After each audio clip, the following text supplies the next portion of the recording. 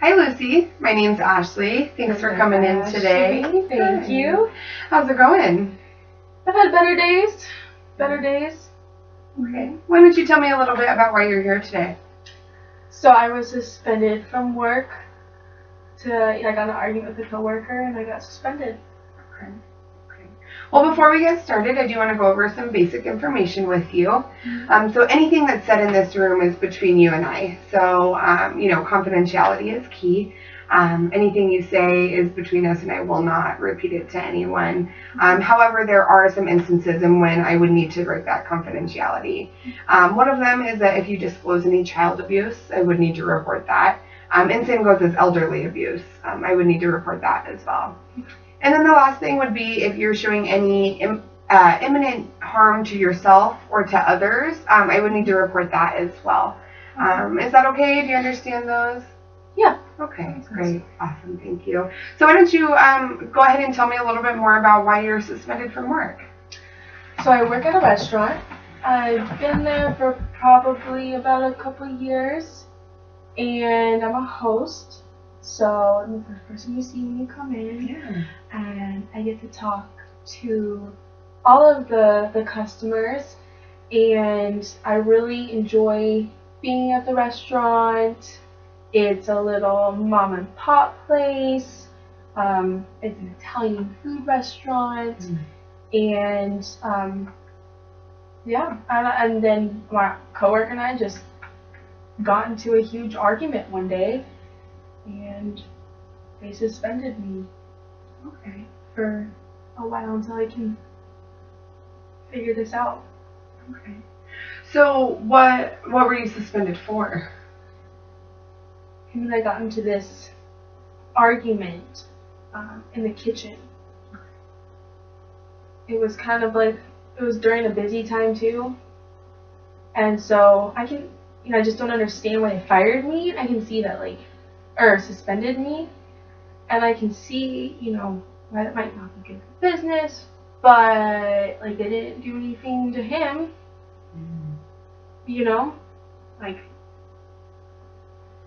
I was to blame for it. And so I'm just trying to understand, why I even engaged in this type of communication with another person. And then why I was suspended for it. I feel like it was both of our faults. Right. Okay, so it sounds like you got into an altercation with someone at work, and because of that, and during busy hours, and maybe some loud, chaotic behavior, your boss felt it was appropriate to suspend you, and for whatever reason, not the other person involved. Is that correct? Mm-hmm. Okay. Yeah, I think it still works though. Sure. Okay, well, tell me a little bit more about the altercation. What was going on there? Like what was said? Sure, yeah, go ahead. Okay, well, I was doing my hosting duties, and I go back to the kitchen to eat a piece of bread, because we can eat on the job if you want to. It's getting kind of hungry. And I'm just dipping it in the sauce, eating a little bread, and then I drop a little bit, and I go to get a napkin to wipe it up, and then I see the coworker, because I have to go around the corner. So I kind of see him, and he's and he says something to me, and then I kind of my heart started going really, really quickly. Yeah. Just so fast, and I started sweating, and I kind of felt a little dizzy, a little anxious, and then I kind of exploded. I just yelled at him. Oh, so you yelled at him. Okay. I just Okay. Well, let's explore your day a little bit. How was your day? How were you feeling that day? Were you in a good mood, bad mood? I was in a good mood. Right. I was in a good mood. A little tired, but I was in a good mood. I got to, get up early. I went on a run. I got to eat breakfast, had my coffee, looked at the sun, turned on some good music as I drove to work and was singing along. That was good. A little tired, but good. And I get to work, and yeah, I was in a good mood. Okay. From what I recall. Yeah, so it sounds like, you went to work in a good mood. You kind of had a good, productive day. Yeah. So was there anything at work that had kind of upset you or anything, or? Not particularly at work. The people I'm with are great, so I can't think of anything from the work that upset me. No. Okay. Okay. So tell me a little bit more about this coworker. What's your guys' relationship like? We're actually pretty good friends. I mean, yeah. We hang out sometimes together outside of work. We have a pretty good relationship. We joke around. Makes work a lot easier. Mm-hmm.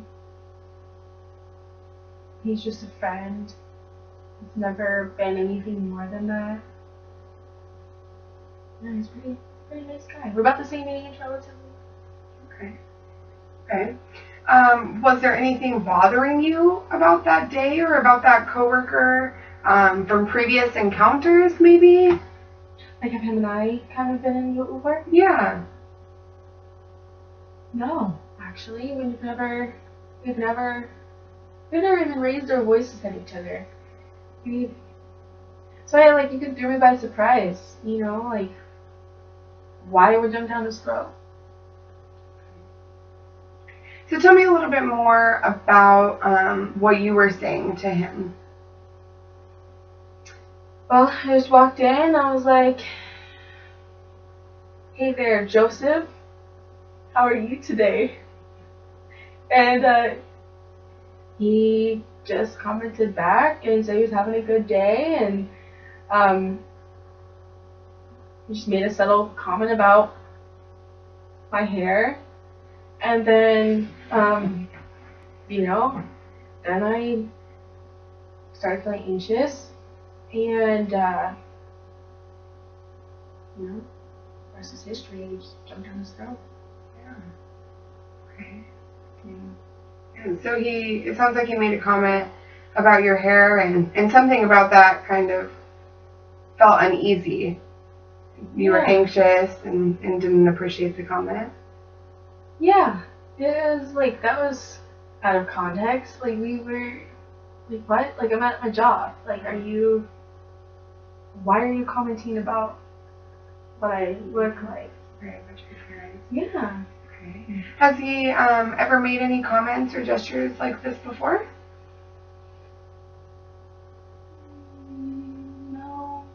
No. No, I don't know. Not ever before. It's always just been platonic friendship. All right, so I'm just trying to, understand a little more about this comment and why you had the reaction that you did. Yeah. Was his tone and delivery uncomfortable for you? He had a smile on his face. He looked all chipper. He was wearing his work clothes. I mean, I don't think so about his tone. No, I can't think of what it's. Yeah, no, he's happy. Okay. Have you ever, has that statement as your appearance ever been bothersome for you? When people comment on your appearance, has it ever bothered you before?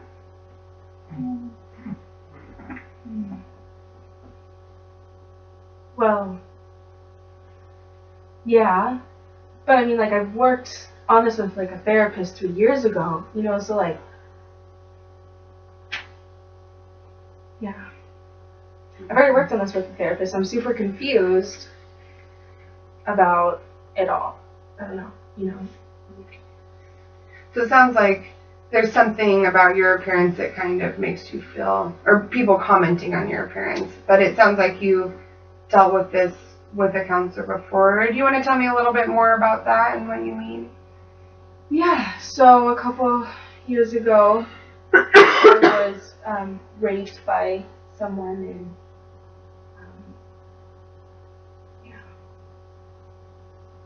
Americans. And, you know, one of the things that, the first way I met this person was, we were at this club and he had commented on my hair, and yeah, but you know, I've worked with a therapist already through this, and we kind of explored it, and I thought like I'd been healed, or at least dealt with it, and you know, incorporated into my life and understood, and so long ago. I guess I've also been having these dreams though. You know, I've been a little tired walking to work. Just getting really tired sometimes. Having this crazy dream. Okay, so, you know, you had this situation happen a couple years ago, and it sounds like there was a comment made about your hair. And so maybe there was some, you related that a little bit, it made you feel a little anxious and uncomfortable. Then you also described to me these dreams, that you've been having dreams, you've been pretty tired at work. Why don't you tell me a little bit more about those? So I had this dream, like it probably happens every other day, it's a recurring one. It's black and white, and I am walking through a neighborhood. It's like a cul-de-sac, and there's a school on somewhere, I think on my left-hand side or something, and I'm walking into this like garage, and I'm lost, and I really want to go home. I keep asking these people. I just really, you know, I just want to like, I just want to go home, you know, and I'm sorry. I'm feeling really anxious, and That's okay. it's really hard. Well, if you'd like, before we continue, we can take part in a breathing exercise and kind of gather ourselves. And it seems like you're pretty anxious and nervous right now. Yeah. Is that something you'd like to do? Yeah. Okay. Yeah. Okay. Great. So let's start by let's put both of our feet on the floor here, and we can do this together. And so what I'd like you to do is take a big deep breath in through your nose, and you're gonna count to 3 and keep breathing, and then you're gonna hold it, and then hold it for 3, and then I want you to exhale out of your mouth. Okay? Okay. I'm not gonna do this alone. No. Oh, Okay. good. Yeah. Yeah. All right. So let's go ahead and take a deep breath in. Ready? Okay. Okay. And hold it. And breathe out.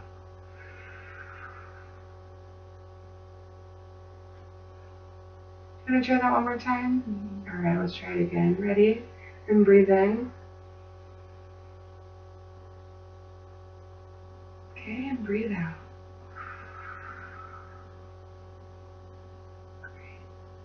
How are you feeling? Better. Yeah. Seemed you were being a little anxious, which is okay. You know, this is a difficult subject to talk about. So if at any time in the session you are feeling overwhelmed, please feel free to stop me or stop yourself and do this breathing exercise. It definitely helps to kind of regain and take a break. It's really hard to talk about it, you know, and to talk about this dream, and sometimes I'll, you know, cry. I'll wake up crying. I can't figure out why, and I'm like debilitated by my dream completely. I can't go throughout my day. And I know I'm tired, but okay. So it sounds like you have this dream, and it's bringing back memories. You really don't feel comfortable with this dream. You're not getting much sleep at night. You're going to work. You're feeling tired. You're feeling irritable. And you have this situation with this coworker where he brings something that, you know, with these dreams is kind of bringing you back to something that had happened to you a couple of years ago. That sounds hard, but yeah. It is. Yeah, it's been hard to work through and hard to wake up and go throughout my day and pretend that like the dreams aren't there and that they're not. Yeah, I like to put on a good smiley face because I'm a host, you know, and I can't show that this is happening. Well, let's explore this dream a little more. Why don't you tell me a little bit more about this dream? So you had mentioned there was a school nearby. You'd been walking. You wanted to go home. And again, if you are feeling overwhelmed, feel free to stop and we can do another breathing exercise. But if you'd like, I'd just like to hear a little bit more about this dream. Okay, so I'm gonna try to go back to it. So I'm lost. I'm feeling lost. I'm like, oh, where am I? I want to go home. Mm-hmm. I'm in this garage.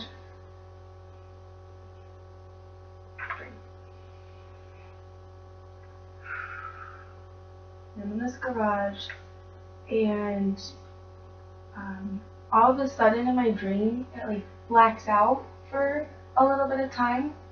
I don't know, it's like, and then I reappear again, and I'm by this truck in a garage.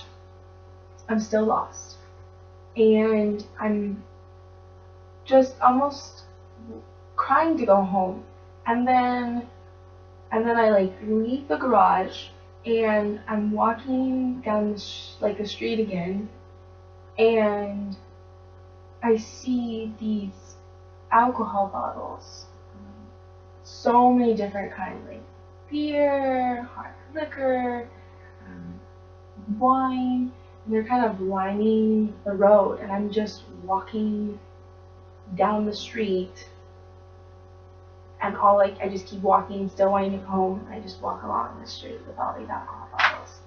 And then I wake up that's where I wake up every time.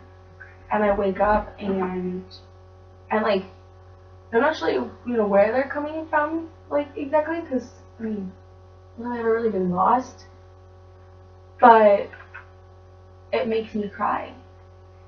It makes me sad. So what are some emotions that you experience when you're dreaming, when you're having these emotions? Yeah. I'm sad, I'm scared, and I'm frightened.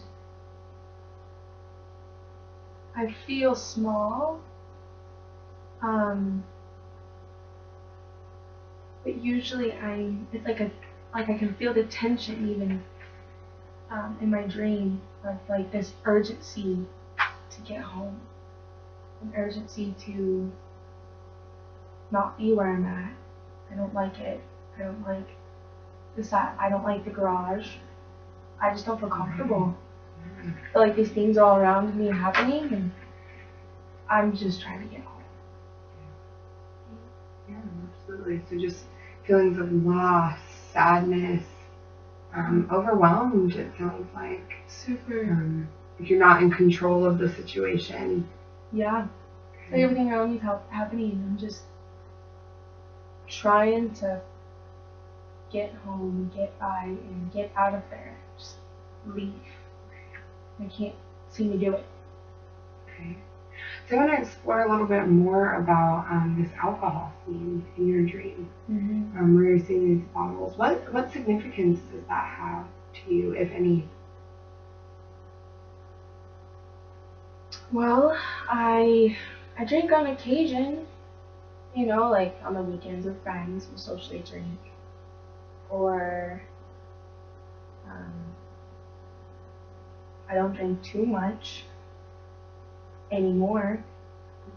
Yeah, not anymore. Okay. Now you say anymore. Tell me more about that. What do you mean? Look at my party stage a couple years ago. A couple years ago, I went through a party stage and drank a lot, and worked through this a little bit once, but I used to drink a lot more a couple years ago. Okay. So is this around the same time as the incident you were talking about earlier? Yeah. Okay.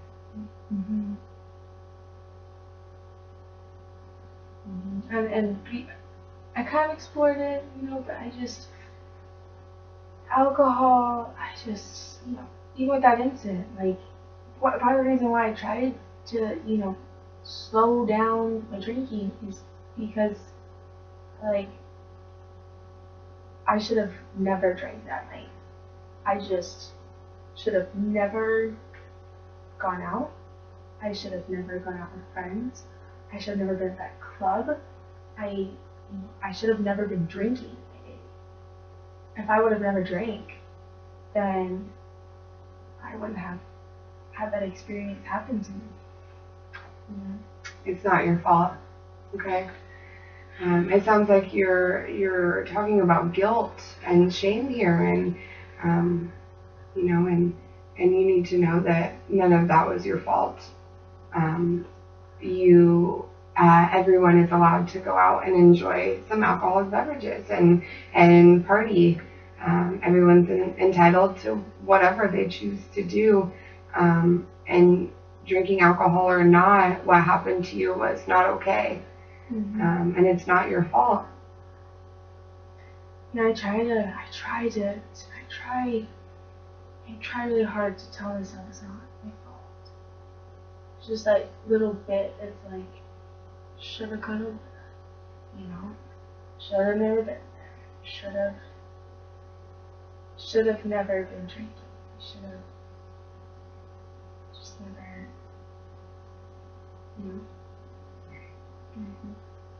I just wanted to go home. Should have never been at the club. Like I said, it's not your fault, and it sounds like this dream you're having is really mimicking some of those thoughts and feelings that were happening maybe a couple of years ago with the rape situation, the incident. Yeah, I can. Do you agree with that? I can see that. The alcohol and feeling scared, wanting to go home, during the situation. I did feel, I just didn't want to, I want to be there in that scene, I just want to go home. It sounds like, the situation that you had with this coworker. You guys are good friends. You guys have always had a pretty good relationship. But he made a comment about your appearance, and it brought you back to that night a couple of years ago. And since then, you've been having these dreams that are bringing you back to that night a couple of years ago. Yeah. It sounds like maybe it's all related. Yeah. How do you feel about that? It's hard because I thought that I had worked through this, and part of me almost didn't even remember that comment was really said. Like I didn't see the connection, and my body was just reacting. And you think, I thought I was okay.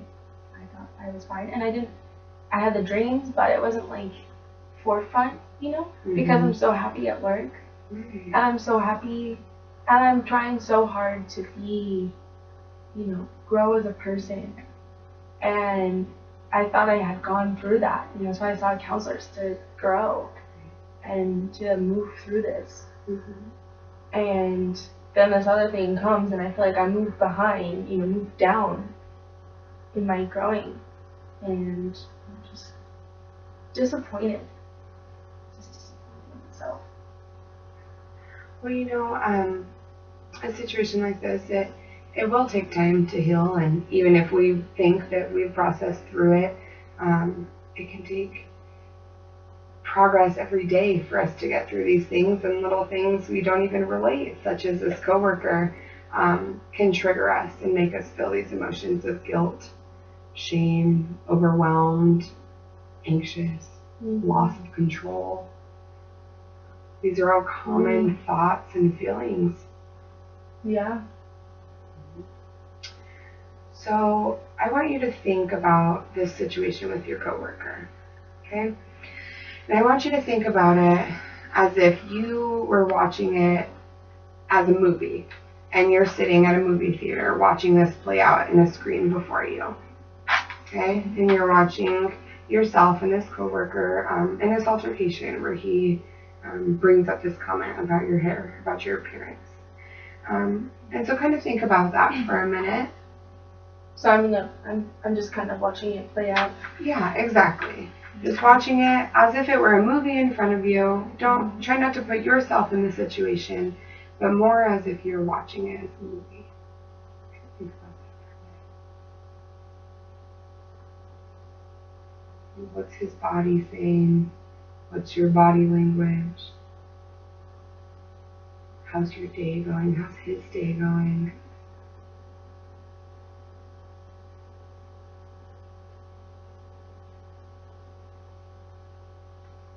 It's an interesting, like, it's hard to, like, it's been difficult to it's difficult to bring yourself to watch it like a movie.